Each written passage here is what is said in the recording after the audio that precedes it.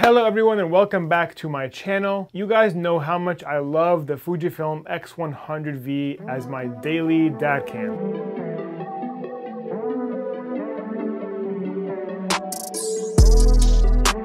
That thing comes with me everywhere and I'm just kind of documenting life with that camera. And I've made a couple of videos about that camera. You can check them out, I don't know, either here or here. TLDR is, that is my favorite camera of all time.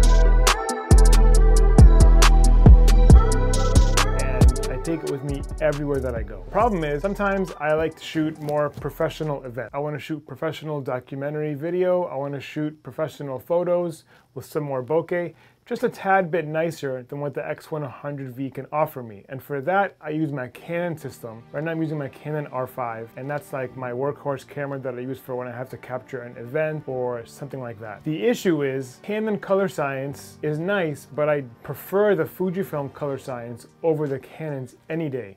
I feel like the Fujifilm color science is just so natural, so filmic, so grainy. Something about the photos and the color simulations just appeal to me way more than a Canon camera's color science. My ideal camera would be a professional camera like the R5 paired with the film simulation and the color science of Fujifilm. The X100V has an APS-C sensor, which is a smaller sensor than full-frame sensors like you find in the Canon R system. The APS-C sensor allows the camera to be small and compact, so I wouldn't necessarily exchange it for anything. The drawback of the smaller sensor is you have less bokeh and you can let in less light. The bokeh you can get from a 50mm 1.2 lens off of an R5 is just incredible. It's a very distinct look that people naturally associate with professionalism. A couple of weeks ago, I discovered a set of presets you can purchase that can transform any camera into any other camera when it comes to color science. And this is from a website called Cobalt Imaging. Cobalt Imaging produces packs that allow you to match one camera to another in Lightroom. So I purchased these packs, and in this video, I'm gonna walk you through how to use them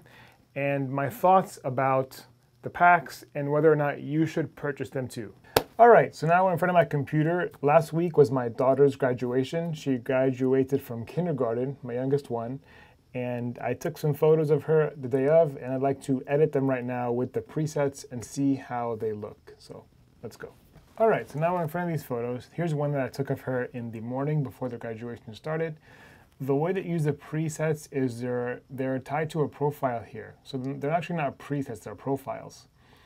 Click on profiles and you can see GFX 100 Astia, GFX 100 Classic Chrome, Classic Negative, Nostalgic Negative, Pro Negative High, Provia, Velvia, and I also bought the X Pro 2 pack. So you can buy the GFX pack and the X Pro 2 pack. Here's the X Pro 2, Astia, Classic Chrome, Negative, Standard Negative, Provia, and Velvia. And I have to say, they look really nice. My favorite one for this particular picture is probably Astia. This is a good starting point. So what I would do is probably pick Astia, and you can see you can also change the amount. So this is basically nothing, and then you can apply it as you wish until you get a look that you like. And I would say I probably end it about, yeah, I mean 100% looks fine for this one. And yeah, this is the before. After, before, after. I'd say that looks very close to Astia. And, you know, I don't have a Fujifilm camera that I shot it with to compare, but I think this did an excellent job. The next one, I already applied the Classic Chrome look to it. So Astia, Classic Chrome, and I'm going to, yeah, I think out of the box, this looks great. This is the before. This is the after. Before, after. This is the next one I have of her coming up the aisle. It's pretty blurry. I think I shot it at a 50th of shutter speed, so it's not the sharpest photo, but I mean, I like it. So what I'm gonna do is I'm gonna pick one that I think would look good here. Ooh, I like Classic Negative. I love the look of Classic Negative here. Also, Nostalgic Negative looks great. Velvia, I think, is too much color for me in this photo. Yeah, you can see I'm cycling through all of the profiles and they look legit. I mean, they look pretty close to what you would get. I'm going to pick this one. Fujifilm GFX 100 Nostalgic Negative. And this is the before. This is the before and after. You can tell it's a very subtle shift in tones of colors, which is what I like. I don't like presets that change the entire color of the image and make it into something so different. With these, the results are very subtle. The changes are very, very small. And that's what I like. I like small, subtle adjustments that make the photo look better, not a complete overhaul of the image. This is a great starting point for me to do an edit. This is GFX 100 Nostalgic Negative. This is the before. This is the after. Here's a picture of my wife and my son. You know, they're just like hanging out after the event ended. This is the before. So here's what we have before we start anything. And let me cycle through them real quick. Here's Astia, Classic Chrome.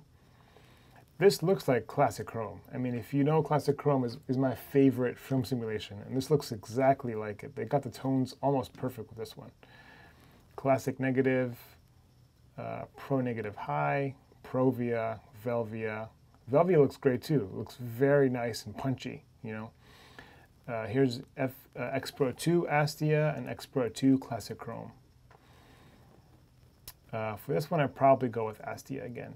I just like the colors that come out of it. Yeah, I mean, this is already looking amazing, just the way it is. Increase the exposure a little bit. This is the before from Canon's RAW file, and this is the after. Fujifilm's GFX 100 Astia. Here's a picture of my daughter and one of her friends after they graduated, and for this one, first we could do is increase the exposure, because it's kind of low. This looks good. For the colors, I'm gonna pick Classic Chrome for this one. And here's the before and after. And if I just change the exposure back to where it was so you can see the color shift, this is, look at the greens. Classic Chrome really affects the greens. Here, this is the before green, this is after. Before and after.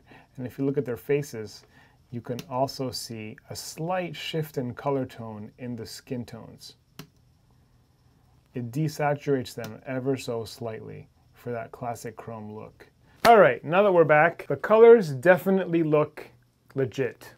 They are 95% identical. With the R5 pack to the Fujifilm system, you're getting 95% of the color of Fujifilm from any Canon RAW file, and that is incredible. With one click, you're able to go from a Canon RAW file into a Fujifilm film simulation of your choice, and I think that that is amazing. I've been using this non-stop for the last couple of weeks now, and it's become just a regular part of my workflow. It's not something I'm ever gonna not use in the future. The main drawback of this though is that this only works per camera. So right now I have a Canon R5. If I were to buy an R7 or a different Canon camera, this would not work. It's only tied to your one camera. If you try to use the preset on a different camera system or a picture that came out of a different camera, it'll simply not even show you the presets at all. It won't even load them. So that's kind of a bummer in that you're kind of tied to one camera with these presets. I kind of think that that's actually a good thing because it will keep me from hopping different camera bodies over the years and just keep me with one. If what I have now can get the job done and the colors are great, then why think about switching camera bodies at all? That's like the only drawback, I think, of this system is that you really are stuck with one camera body, and if you want to buy another camera, you're going to have to buy all new presets for the camera, and it could get quite expensive over the years. But if you love the color of one system like Fujifilm, you can buy a Sony camera, you can buy a Leica, you can buy whatever you want, a Canon, Nikon, and get that look with one click. And I think that's a really powerful thing. Now, Cobalt Imaging did not sponsor this video. I have gotten 0 sponsors on my channel yet, but I just felt like this product is something that I absolutely love and I use every day, and it's something that I wanted to let everybody else know about as well. Thank you guys so much for watching. I know this video was a short one, but it was just something that I feel like I wanted to let everybody know about. Please subscribe to my channel if you haven't yet for more photography related content, and I will see you in the next one. Peace.